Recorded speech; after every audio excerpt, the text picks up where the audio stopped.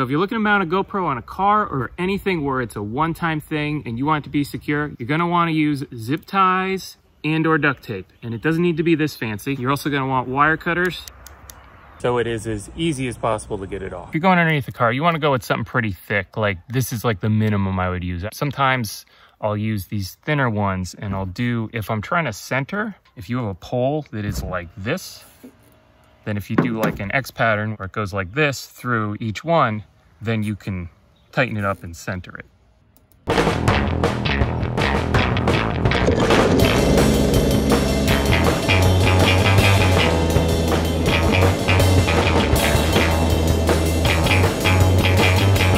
if it's a case where you just have one point and it's going to be facing this way, you just go through like this. If it's going perpendicular, then you can just tighten it up with one.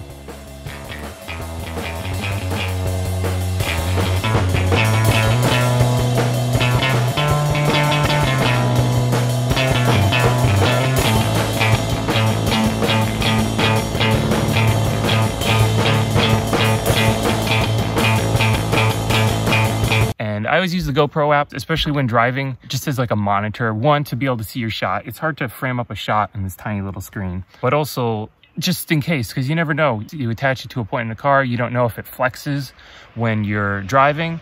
And even though this is pretty strong, if you got the car at some point where it might flex a little when it's driving, it could break this.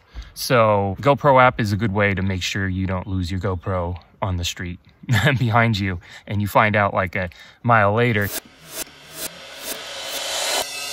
First off, it's always good to have a place where you can pull off to the side of the road. Still wouldn't be in danger of getting run over while trying to put a GoPro mount underneath the car. But if you are by the side of the road, use flashers and whatnot. This is a pretty good isolated place. I could take my time. This actually isn't my usual car that I drive, and it's interesting that newer cars have tons of plastic underneath them, which makes it very hard to find mounting points, and it also makes it less interesting.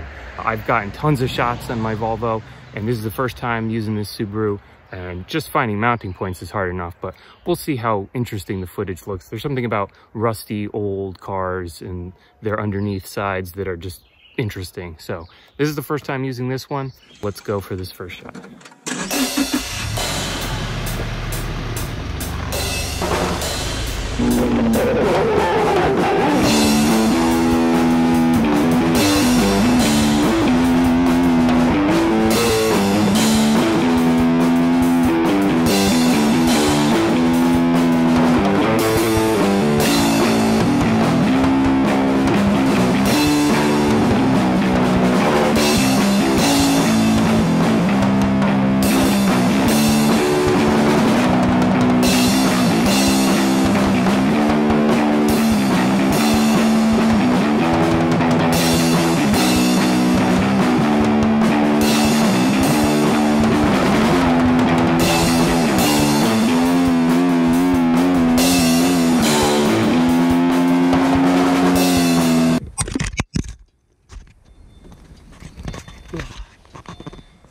So first off, if you can avoid pulling off in some muddy area, that's always better. And secondly, make sure swipe down, connect, wireless connection is on. I don't know about other ones, but with the Hero 5, it always turns off. Every time I go to use it, I am assured that wireless connection will be off. And whether or not that's some security feature, I don't know. But much like in this case, I put it underneath there. I was like, oh yeah, I forgot to check wireless connection. And I drove without the GoPro app. So I was basically driving blind. So you just mount your phone where you can easily see it. And obviously I can't show it. And I only have 2 cameras on me right now. So normally the GoPro would be underneath the car and not recording itself in infinity, but you get the point. So one advantage to the Subaru is it's much higher than the Volvo. I would never get this far underneath the Volvo in this situation. Normally, I wouldn't attach it to the muffler, you know, because it does get hot. But I'm not going to be doing it for that long, and there's so few points in here to really attach to that I'm going for that.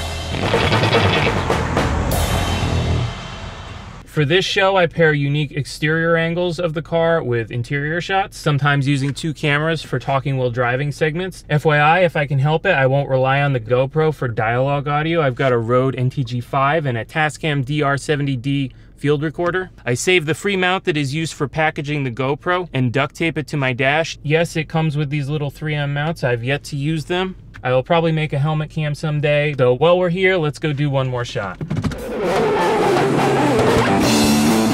I still have to work out a more effective wide-angle sun blocking solution, which any kind of hood is going to be useless if the sun is shooting straight into the lens. It's always going to be better to record on diffuse days, and if possible, drive in a direction that isn't conductive to lens flare.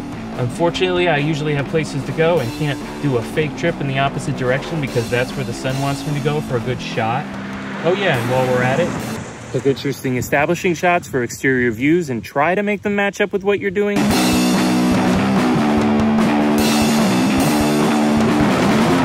Bonus shot brought to you by, I actually don't like this angle, but whatever, we're doing it. Bonus shot brought to you by string.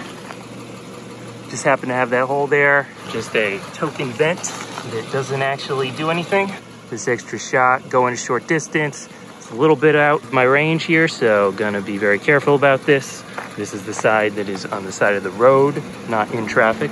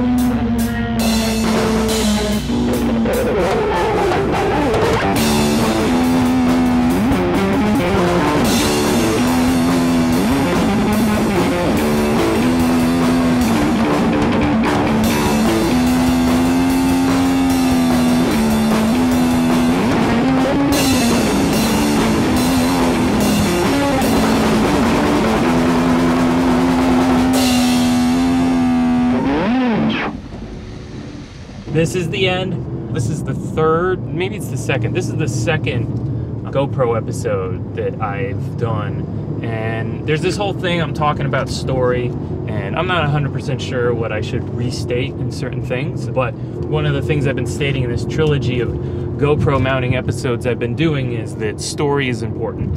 And you should have a story, you should arrange things in ways that are impactful and meaningful to people, and script things out better than I do. I don't know what the end of this is. I'm about to turn onto a dirt road, so I'm pretty sure I'm gonna call it the end. Okay.